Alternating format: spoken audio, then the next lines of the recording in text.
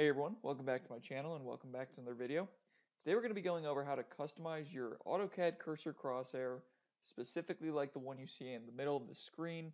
There are multiple things you can do to customize it, from the size to the color, and if you like the Windows options such as the pointer, you can also customize that as well. You can do a couple other options within Windows too. So I know I've created a couple other videos that showcase these customizations, but this video is going to be a video to wrap everything up all into one. So with that being said, let's get into the video. Let's see what kind of customizations we can make to the crosshair in AutoCAD. Real quick, before we get started, please consider subscribing to the channel. Gives me an idea of how the videos are doing and how much you guys like them. If you find the video helpful, give it a like down below. If you think someone else could use this video or you think it'd be helpful to someone else, please give it a share. And if you want to see anything else done in AutoCAD, leave it in the comments section below. Alright, so let's get started here, and this should be a relatively quick lesson, but there's going to be a couple of different ways you can get into the customization box for the crosshair, and it's going to kind of be intermingled with a bunch of other options as well. The first one is down here in the command line. You have this little wrench, and you just click it and you press the options button, and it'll take you to the options dialog box. The other way to do that is just right click on the mouse and go all the way down to options, and it'll take you into the options dialog box as well. So once you're in the options dialog box, we're going to focus on the crosshair size at first, which is going to be right under, it's going to be in the display tab, and it's going to be to the right here, and you have an option now to slide the cursor back and forth to change the size, or you can just type it in manually as well. So since it's 6, that was the default. We are going to move it up to, say, 52, and we'll click apply and click OK. And as you can see here now, you have a massive cursor. This is huge. I wouldn't recommend using this, but if it's something you like to use or you want a really big cursor, feel free to use it. Again, when you zoom out, the cursor doesn't get smaller. It stays this size no matter where you're at. So we're going to change this back to 6, I guess, or the normal size that I had it at. And the next thing we're going to look at is the actual color. So we're going to click apply. The next thing we're going to look at is the actual color of the cursor, because you can change that as well. So to change the color of the cursor, you're going to stay in the display tab, and you're going to come over here to the left where it says colors. You're going to click colors, and then it's going to pull up another box for you to mess around with. So the context area right here is not something you need to worry about, but you are going to need to look at the interface element, which is the second box, and you're going to want to click crosshairs.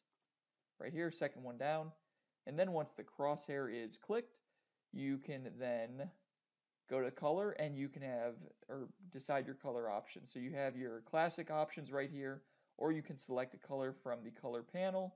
We are just going to do a green color for this example. Click apply and close, click OK, and as you can see here, your crosshair is now green. Alright, so we're going to come back in and change it to white again, because I don't care for the color green on my crosshair. I just want the natural, simple color of it. So we're going to go white, apply and close, click OK, and it's back to white. And we're going to come to the options button one more time, because the other thing you can do as well is when you go over to drafting, you can also, not drafting, selection. The selection tab will allow you to change the pickbox size as well. So when I choose the pickbox size, I can come up here to the upper left-hand corner, and I can make this pickbox massive. So right here I have a massive pickbox, and I'm going to click apply, click OK. And as you can see here, now my pickbox inside of the crosshair is a little bit different. Now, with all this being said, you can actually add all of these on top of each other. You can combine a bunch of them. You can do really anything you want to customize that crosshair. Alright, so we discussed customizing the crosshair specifically tailored to a pickbox size, the size of the crosshair, and the color. So let's just do an example here. Let's say that someone wants a red crosshair with a large pickbox and a medium-sized crosshair size. So we're going to go to options. We're going to right-click this time. Go to options. They wanted a medium-sized crosshair, so we'll go right in the middle there. They wanted the color of red, so we're going to come up here to Crosshair. We're going to click red, apply and close. And this right here is where you want to click apply to get those couple of changes. We're going to apply, and then we're going to go to selection, and take the pick box. Now, as you can see, the pick box here, we want a larger pick box size. I believe that's what I said. But you can already see the pick box is in red, like the red color of the crosshair that we already selected. The reason why it's red is because we clicked apply a second ago, so it's already applied that to the format of the crosshair. So we're going to go large pick box. We're going to click OK.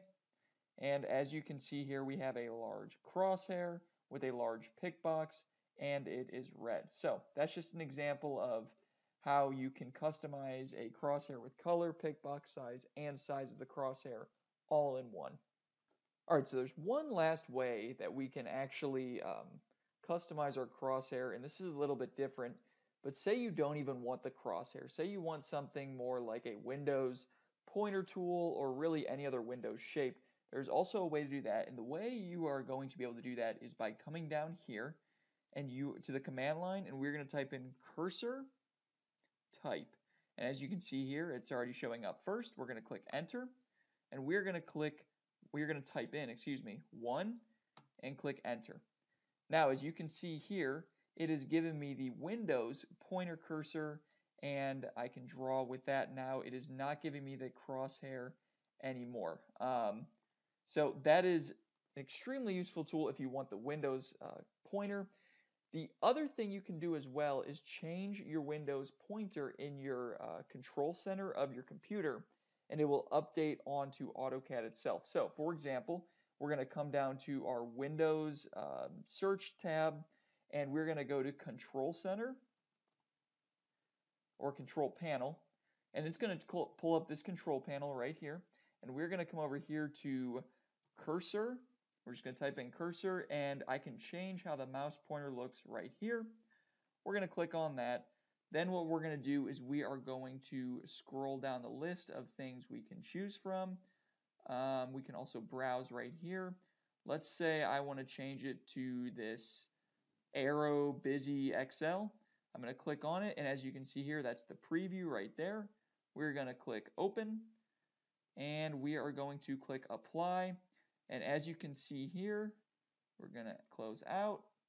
I now have this loading circle that I can use to literally draw lines in AutoCAD.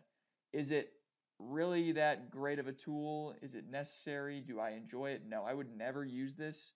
This to me is kind of dumb. But again, it's an option if you would like to use it. Alright, so that's going to wrap up the video here. Thank you so much for watching. Hopefully you guys learned a lot. Hopefully you were able to take away some of the lessons learned in this video and apply them to your AutoCAD use and experience yourself. Again, thank you so much for watching. Please subscribe to the channel, give the video a like if you found it helpful, and I'll see you guys in the next one.